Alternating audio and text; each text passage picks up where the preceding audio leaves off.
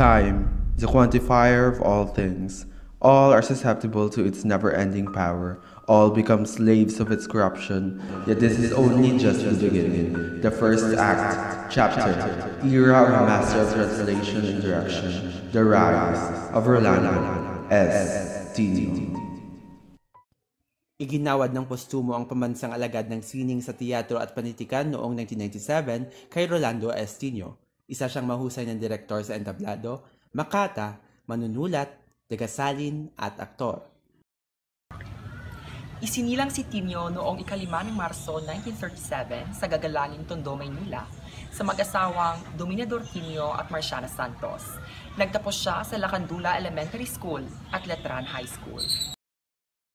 2 taon siyang nag-aral ng pre-law sa Letran College, ngunit lumipat sa University of Santo Tomas, Faculty of Arts and Letters. Sa huli, siya ay nakapagtapos ng filosofiya. Bilang makata, kasama ang matalik na kaibigan at pamansang alagad ng sining sa panitikan na si Benvenido Lumbera, at direktor sa teatro, pinayaman niya ang estetika ng dulaan sa pagpapasiglang muli sa mga tradisyonal na anyong pandulaan gaya ng sarsuela.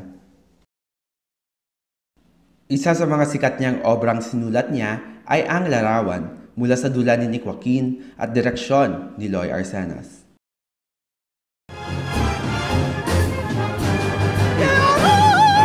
Nasaan ka akong retrato? Talaga ba, Candida? Wala na tayong magagawa. Kinidnap ka mo, yung kapatid na babae. Upos na ang pasensya ko. Paalam, Candida. Paalam, Paula.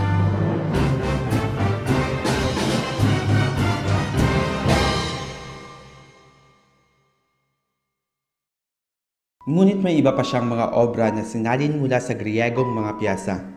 Halimbawa ng mga ito ang trahedya ni Romeo at Julieta, Ikalabindalawang Gabi, at Macbeth. Isa sa mga karangalan ni Tinio ay ang pagiging pangunahing inventor ng Taglish sa Philippine poetry. Mr. Tinio is a great poet whose language morphies from Taglish to pure Filipino and back to English. Addiction sa Hillcrest. Pagka-collect ng Railway Express sa aking things, diretso na yun sa barko while I take the plane.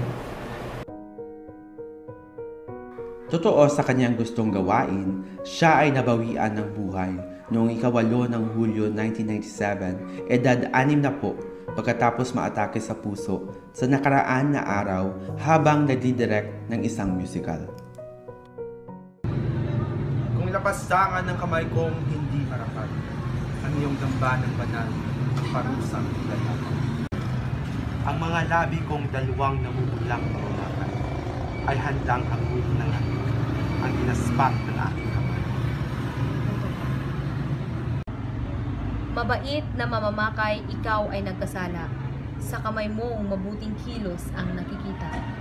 Wala bang labi ang mga santo at ang peregrino? Ay, may bakay! Mga labing dapat gamitin sa panalangin. Kung gayon, santa ko, bayaan gawin ng labi ang gawain ng pangkamay. Rolando Tinio is truly one for the books when it comes to theater plays and deserving of his National Artist title, with his excellent skills in direction and internalization of his works, which allowed him to easily become a prodigy of art. Final act. Take a breath of fresh air. Move towards the X lathered on the freshly varnished floor of the stage. Take note of the cue. Deliver those lines. Break a leg. Feel the tension seeping to your bones. Kill all your worries. Prepare for the grand finale. Act like it's your last. Bring yourself together and be present on that stage. And be ready. Not today, always. Nalulumbay ang puno ng goma sa gilid ng boulevard. At ang puno ng akasya sa likod ng goma. Mukhang uulan sa buong mundo. Wala na ang mahal ko, iniwanan ako. Nalulumbay ang tubig na laging kulay abo. At ang 3 bapor na kulay kalawang sa laot. At sa likod, ang ulap na parang tinggang natunaw. Wala na ang mahal ko, iniwanan ako. Nakatungo ang mga dahon ng niyog. Marahang pakampay-kampay. Sa hanging humahampas, naglalarong. Anaki mga batang walang kamalay-malay. Sa talas kutsilyo, talas labaha ng lumbay. At naalala ko ang isang awit na puno ng hinagpis. Parang sugat na humahapdi, lalong tinitistis. At naalala ko ang wala ng mahal ko. Na naparaan sa aking mundo. Parang ulap na bumitin ng ilang saglit. Saka nagpatuloy sa maraming lakad sa himpapawid. At sa tingin ko, hindi na, hindi babalik.